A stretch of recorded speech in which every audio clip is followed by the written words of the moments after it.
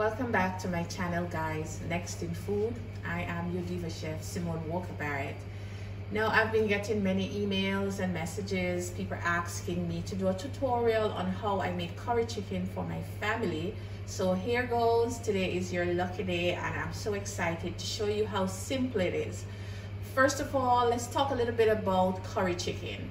Now, curry chicken came to us from our Indian influence to the Jamaican culture, and curry chicken is loved by, I am going to boldly say, every Jamaican. We eat it for breakfast, lunch, and dinner.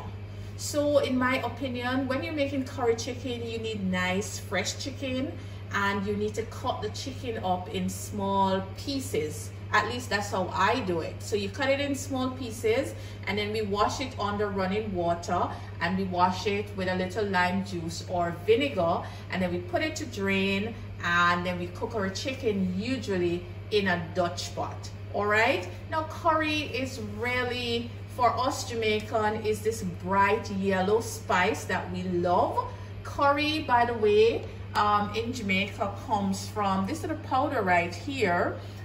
It's made from turmeric, and so turmeric is dried and ground in a powder. So I would say 90% of the Jamaican curry is turmeric, and then we have some other spices mixed in. We all have our favorite brand. I absolutely love this particular brand I'm using, and so guess what? Let's make some curry chicken because I'm hungry. We love curry chicken. So let me show you how simple it is to make curry chicken for you and your family. And by the way, we have curry chicken in Jamaica with boiled dumpling, boiled yam, boiled banana, roast breadfruit, and most beloved, white rice. Yeah, if you're Jamaican, you know what white rice is. White rice is your favorite white rice, boiled in water and salt, and that's what we eat our curry chicken with. So come, let me show you how to make some curry chicken. Alright guys, so for our curry chicken, first and foremost, we are going to need some chicken. I have some chicken that I cut in about some 2-inch pieces. This chicken, as I said before, was washed with a little vinegar under running water. So what you want to do after you cut your chicken up and wash it, you want to drain it, and then I'm going to put it into a container. Then you're going to add some salt and pepper. I like to mix the salt and pepper together. I don't season my chicken ahead of time. I just season it as I'm gonna cook it. Then what I do next is add my curry powder. I add most of it directly to the chicken, you see that? And you take a spoon, or you can go in there with your hand and basically just season it. If you want to allow your chicken to marinate for a while, that's up to you, but I don't. I like to just put the seasoning on it and cook it right away. So this is my seasoned chicken that I'm going to be currying. Okay, up next, I'm going to show you what is meant by burning the curry. Now, this is my favorite brand. This is my favorite brand. I love it so much, I'm sharing it for free. This is called the Better Pack Curry. And you Jamaican curry lovers, you Jamaicans, you know what we're talking about. This is the curry. All right, so I'm adding my curry powder directly to the chicken that has been washed and drained, and you just mix it up just like that. All right, so this is how we season the curry chicken, with just some salt and pepper and curry powder. Now that is going to go off to the side. Up next, I'm going to add oil to the pot. All right, and then we're going to do a little process that we call in Jamaica burning the curry. You add the curry directly to the oil. So it's not really burning, it's just kind of frying it. Spices are fat soluble, and so when you add them directly into fat, it wakes the flavor up. But the term we use in Jamaica, most household uses that they burn the curry. So don't really let it burn, so we're just frying it. And then we're going to add some ginger. I like to slice my ginger and add it. You can mince it. And then I also like to add some garlic, and I like to fry those first just to get the flavor going. Okay, so fry your garlic and ginger and half of the curry powder in the oil to wake up the flavor, and then you want to add your seasoned chicken. We add the chicken in, And also, whenever you're making curry, you have to understand that curry is basically a stew. That's all it is. The method of making curry chicken is the stewing method. So you put it in a big enough pot that can give it some time to just get happy and release its natural juices. And also, searing the chicken meat is important. So you put it in the pot and then you cover the pot and you leave it for 10 minutes, stirring occasionally so that the chicken can spring its natural juices. All right, guys, so the curry chicken has been in the pot for 10 minutes. Now it's time to give it a stir. See, everything is cooking nicely, and I'm adding no water. I don't usually add water to my chicken until I'm about to make the gravy. All right, so very important, you want the chicken to cook in its natural juices. So this is 10 minutes, and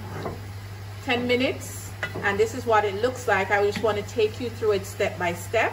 So we're going to cook this chicken for a total of about 40 minutes. I'm going to give it 10 more minutes, and then I'm going to add in our other aromatic vegetables like our onions and our bell peppers. I love bell pepper in curry chicken and other good stuff. So in 10 more minutes, you'll see what it looks like.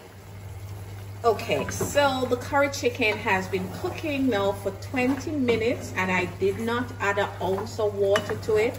Look how much juicy liquid is in the pot. Look at that.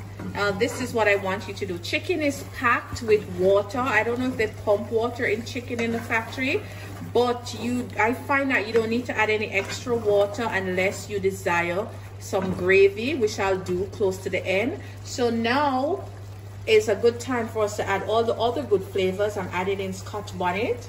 My family love it spicy, so we're adding in 1 whole Scotch bonnet, seed and all. I'm adding in some onions, and I chop the onions in big pieces.